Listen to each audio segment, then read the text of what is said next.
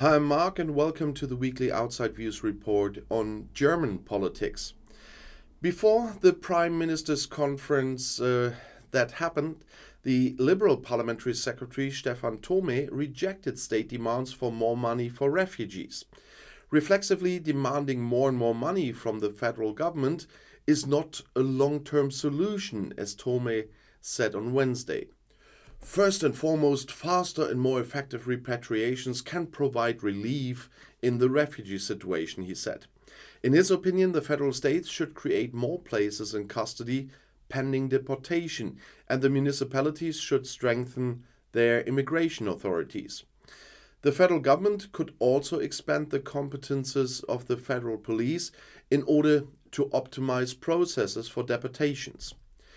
On Thursday in Berlin, the heads of state discussed, among other things, the distribution of refugees and the financing of the accommodations. Several states had recently signaled that they and the municipalities were reaching their limits in view of the increasing number of refugees. A federal state summit on refugee costs is planned for May 10th. According to a survey, 2/3 of Germans, with 67%, are against the Europe-wide end for new vehicles with combustion engines from 2035. On the other hand, 1 in 4, with 25%, is in favor of it, as the Deutschland Trend in public television revealed. The highest level of approval is among younger and formally higher educated voters. However, the EU project only has a majority among supporters of the Green Party. Negotiators from the European Parliament and the EU member states had agreed in autumn that only emission-free new cars may be registered in the EU from 2035. However, Germany is urging that new cars with combustion engines that use artificial fuels produced with green electricity, so-called e-fuels, be permitted even after this. The German government has expressed reservations about Poland's announcement that it intends to hand over 4 MiG-29 fighter jets to Ukraine. A government spokesman said on Friday in Berlin that if it were about aircraft that Germany had a say in, it would have to wait and see if there was an application. So far, there isn't one. Poland's President Andrzej Duda had said that the Polish Air Force currently has about a dozen MiG-29s, which were taken over from the stocks of the GDR in the early 1990s. Due to a so-called end-use clause, Poland is only allowed to pass on the jets to Ukraine with the consent of the federal government. Just start building, the others won't mind. Well, apartment owners shouldn't let that happen. Otherwise, in the worst case, they'll have to undo everything. For a good 2 years, there has been a so-called compulsory decision before structural changes to community property. And the courts cannot turn a blind eye here, as the Federal Court of Justice made it clear in a first judgment on Friday. In the case from Bremen, the owners of a semi-detached house had started building a pool in their part of the garden without any consultation. The neglected neighbor defended themselves against this in court and was successful with her injunctive relief in the last instance.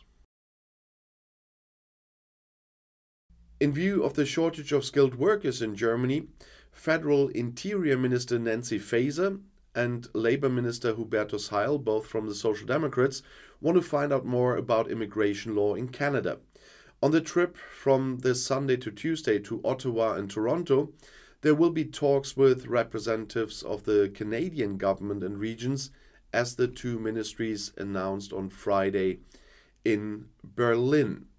The federal government is currently preparing a new skilled labor immigration law for Germany, which, according to Faeser, is to be launched soon.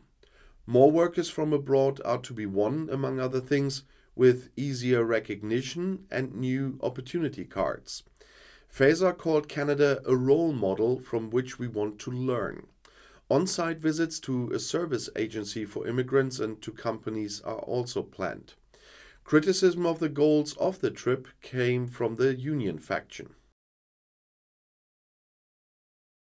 The Federal Office for the Protection of the Constitution, together with the South Korean Secret Service, warns of a cyber espionage group called Kimsuki. The group is also known as Velvet Chumilla or Thallium and operates worldwide, as the German Domestic Secret Service said on Monday in Cologne.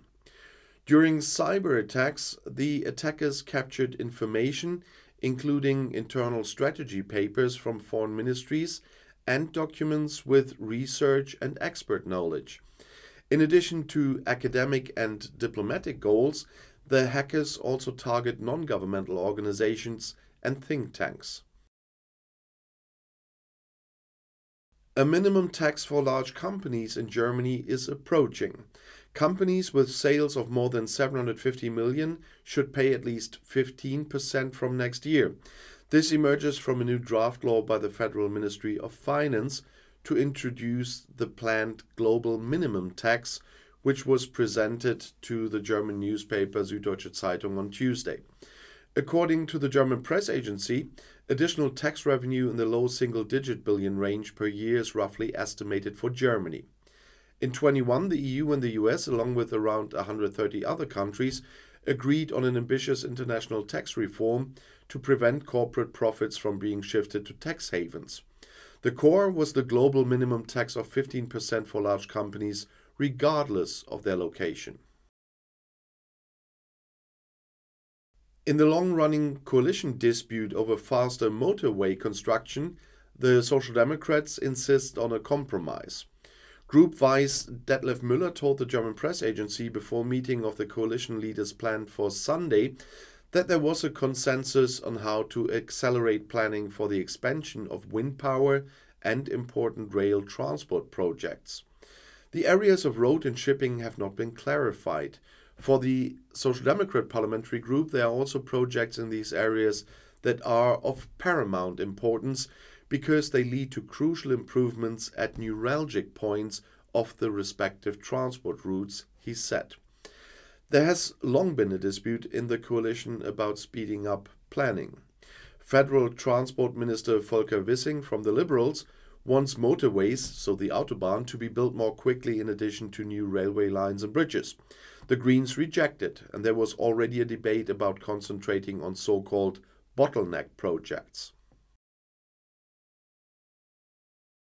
In the dispute over the EU's planned ban on internal combustion engines in new cars from 35 I mentioned earlier, German Finance Minister Christian Lindner has criticized his French colleague Bruno Le Maire. It is very unfortunate that the French government is announcing a showdown to ban the internal combustion engine, said the Liberal chairman to the Funke media group and the French newspaper Ouest France. My friend Bruno Le Maire knows very well that mobility by car could become increasingly expensive for many hardworking people. We have to take these concerns seriously, he said. Le Maire had criticized German resistance to the planned EU ban.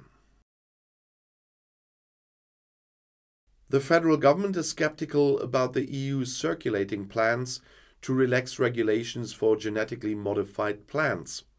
The efforts of the EU Commission to weaken the risk assessment for plants that are produced with new genomic techniques are going in the wrong direction, said a spokesman for the Federal Environment Ministry when asked by the German press agency. At Austria's request, the topic is on the agenda at the meeting of EU environment ministers this Thursday in Brussels. The Federal Environment Ministry emphasized that the current broad discussion process on the subject is to be welcomed. With a view to Germany's security, Federal President Frank-Walter Steinmeier does not consider an increase in the defense budget to be sufficient. Investing in our own security not only means expanding the budget in the German general budget, but above all, it also means making a greater effort to contribute to the security of the NATO area as a whole, is what Steinmeier said on Tuesday during a visit by his Czech counterpart Petr Pavel at the Bellevue Palace in Berlin. Having a local presence protects you from getting involved in the war yourself. With its attacks on Ukraine, Russia shattered the peace order in Europe, said Steinmeier. He and his Czech counterpart are convinced that this should not pay off. An important challenge is to maintain unity within the EU and NATO. The Greens in the Bundestag insist on more rapid progress in natural climate protection in Germany. That means in storing CO2 in soil and plants. More forests and bodies of water must be healthy and clean so that they can bind CO2 and at the same time promote biodiversity, said Parliamentary Group Leader Britta Hasselmann to the German press agency. The Greens MPs had decided on a paper on the subject on Tuesday during their exam in Weimar in Thuringia. It also harbors other sources of conflict, especially in dealing with the coalition partner FDP, the Liberals. And this concludes this week's report on German politics. You'll find the next report on another area right here in the end screen. I'll see you there. I'll be back.